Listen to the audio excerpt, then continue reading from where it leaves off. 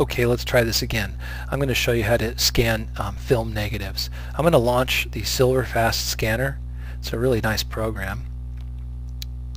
And we've got it hooked up to an Epson scanner here. It's a Epson V700 Perfection photo scanner.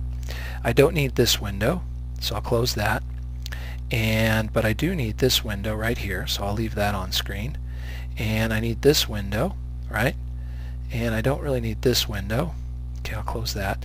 And we're going to do our settings. Now, first of all, these are going to be negatives. So look over here. Don't worry about what's over here. Scan mode, normal file, original, transparency. Two choices. Transparency if it's negative or transparency, right? Or reflective if it's a print. If it's a print, we're going to do reflective. If it's negative, we do transparency.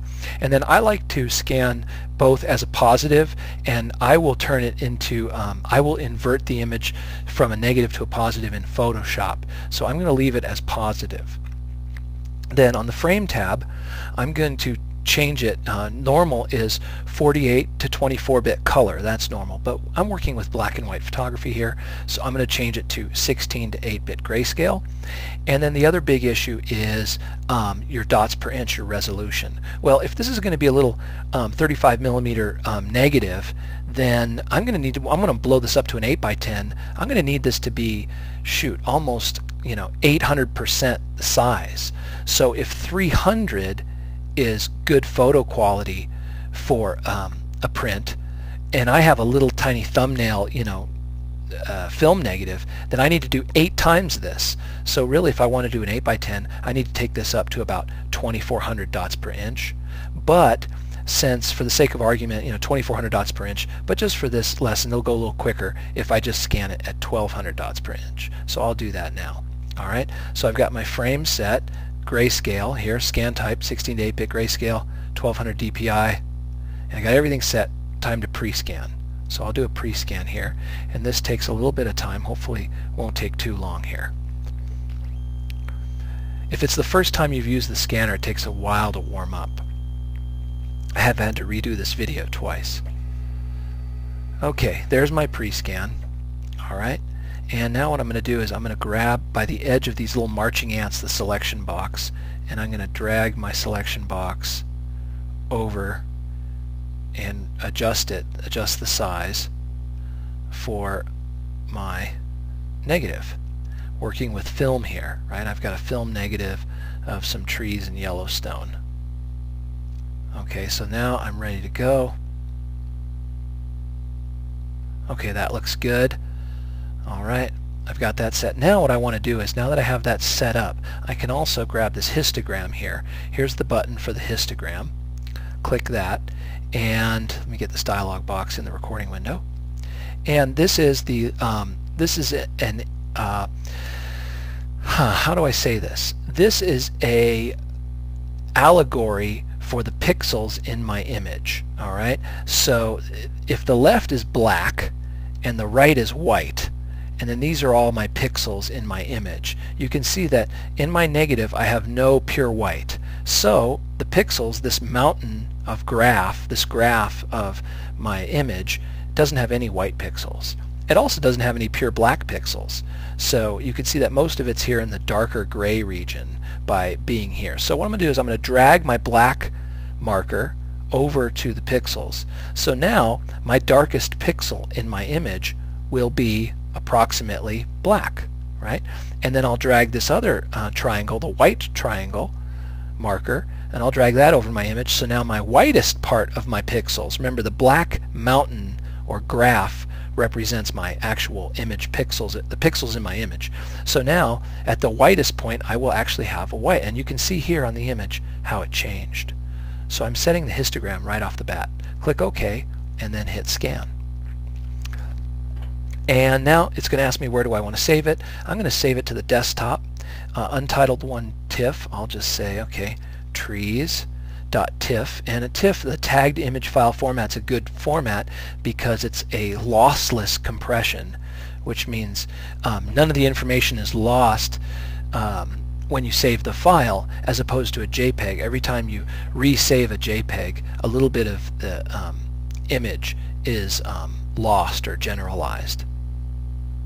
It's a lossy compression algorithm, JPEG.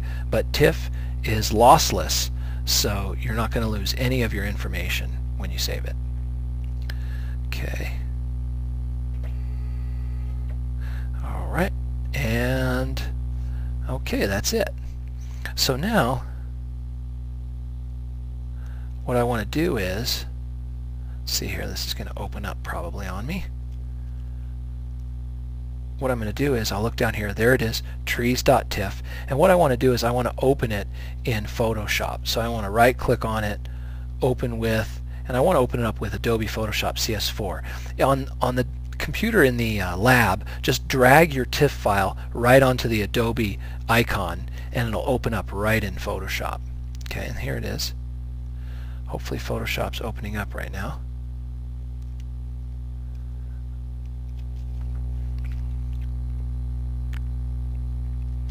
And when it opens up, I'm going to show you some basic maneuvers to work with your photo in, oh, there it is. I'll just do it now. Okay, so there is Photoshop. Alright, here are the basic maneuvers for your image. Okay, I'm going to change this to 20% here. Or zoom in. I want to zoom in here. I'll get my zoom tool. There we go. Alright, zoom in a little bit here. First thing I want to do is, I get my selection tool, is rotate my image. So I'm going to go to Image, Image Rotation, and this time I'm going to do 180 degrees, also 90 degrees clockwise and counterclockwise. 180 degrees. Alright, now I need to get my crop tool. Here's the crop tool, and I'm just going to drag a selection box. Oh, I can't control it, so what I need to do is cancel this crop. Where's my cancel? I'm not seeing the cancel. I'll go back to my selection tool. Crop the image, don't crop. Okay, with my crop tool I need to reset it. So right here at the top here on the crop tool, clear.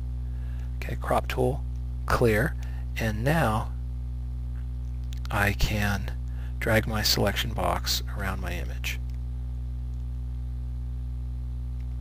Okay, and if it's snapping, if you find that it's snapping, what you can do is you can go to View and turn off snap, and then you won't have that snapping problem when it snaps to the edge. I hate that. Okay. Sometimes I like it. When you're good to go and you've got it, the crop set where you want it, just hit enter on your keyboard and now it crops. Okay, so now I'm good. Now last but not least, image, adjustments, invert. So I'll invert my image and there it is. Alright, pretty nice. I can also now do another levels adjustment, image adjust levels, and I can play with my image and see how much more white I might want and how much more black. If I want more black, I can also change my mid-range, my mid-grays by messing with the gray slider, the midpoint slider, seeing if I can get that to a place that I like. But I'm pretty happy with that image right now. It's kind of nice. I'm enjoying that. It's a little bit on the dark side, but that's pretty good. When you're done, hit File, Save. If you need to save it as a JPEG to upload, what you probably want to do is do a File, Save As, and I'll change it to Trees, and then I'll dash JPEG, and I'll change the format to a JPEG. Okay, and hit Save, and then set the quality of my JPEG here. And baseline optimized, and click OK, and that saves that. You're all set.